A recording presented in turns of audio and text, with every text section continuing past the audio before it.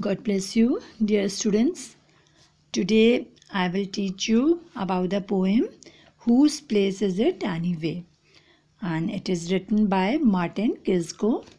So first of all, let's know about the poet. He is a composer and screenwriter.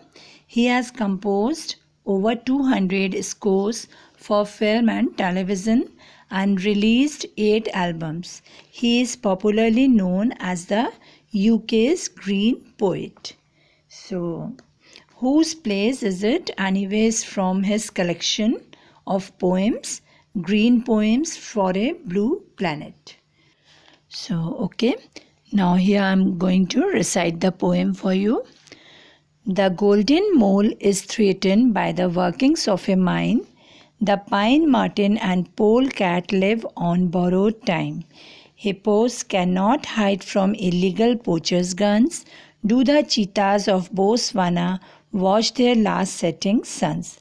So here in this stanza, workings of a mine means excavation in the earth to extract coal or other minerals. The golden mole is severely affected by mining operations.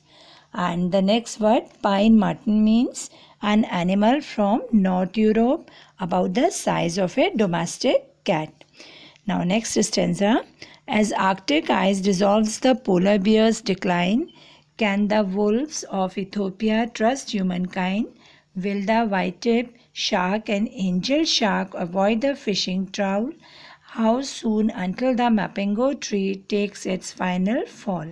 So trowel means a type of net used for fishing, and mapingo tree means very dense and durable tree that grows in the woodlands of Africa. Next stanza. The manta ray is troubled by pollution of the waters, while cats of the Andes escape from his slaughter, while the jaguar outturn the hunter's cold pursuit. Can we save our ponds for the great crested newt? So in this stanzas, the word cold means here heartless, and the newt means a lizard-like creature bright in color. Okay, now, will snakes find their lairs as habitat turns to road? Does a parking lot come first or the Puerto Rican toad? Will koalas in their hollows survive the ruthless logging? Shall we bother to find out, or is that just too much slogging? Okay, so here in this stanza, the word slogging means too much effort. Okay, now let's see the last stanza. Why don't we remember those with whom we share the earth, and why won't we honor and value their true worth? We can't let our best friends simply vanish without trace.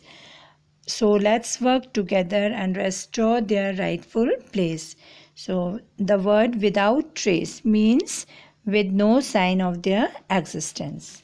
So here in this thought-provoking poem, the poet wants to alarm us about deforestation, and he showed us how we humans are destroying the blessing of nature by cutting the trees and making the malls, parking slots, and many more.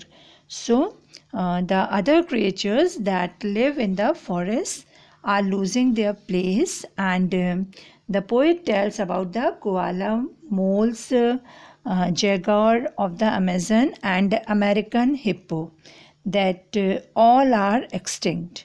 And so the poet discussed the destructive activities of man, like mining, poaching, pollution, hunting, and logging, and also touches upon the ill effect of global warming.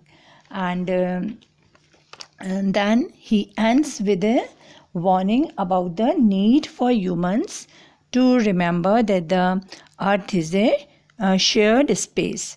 And in this way, the writers plead to us that we need to stop deforestation and conserve some of what is left to us. So the poet reminds humans of the need to value the other creatures also, and so he has given the message about the animals and trees under threat of extinction due to human activities. So now here question and answers are going to display for you.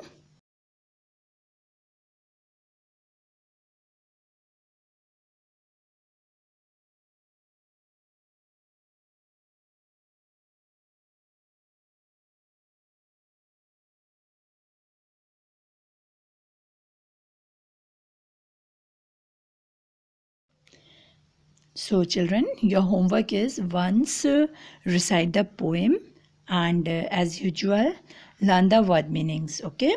And then learn and write the question and answers in your notebook. So that's all. And one thing more, I want to suggest you that just keep revising the work from the first chapter onwards, okay? So enjoy also, but be careful about your studies. It's okay. All the best.